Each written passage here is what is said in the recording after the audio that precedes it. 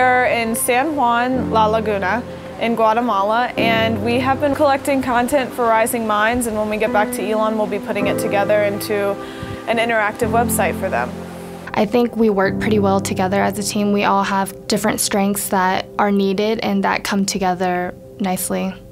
Fly-in trip for iMedia itself is an opportunity for us as students to get a professional, real-world life experience. So, 25, let's have a... That should be a little shade of color. You go to these remote locations and you spend a whole week, whether it's in a homestay or if you're in a hotel. You get to learn all about the people, the culture. You're getting an experience that's so invaluable. It was honestly the best experience I've had in my life so far.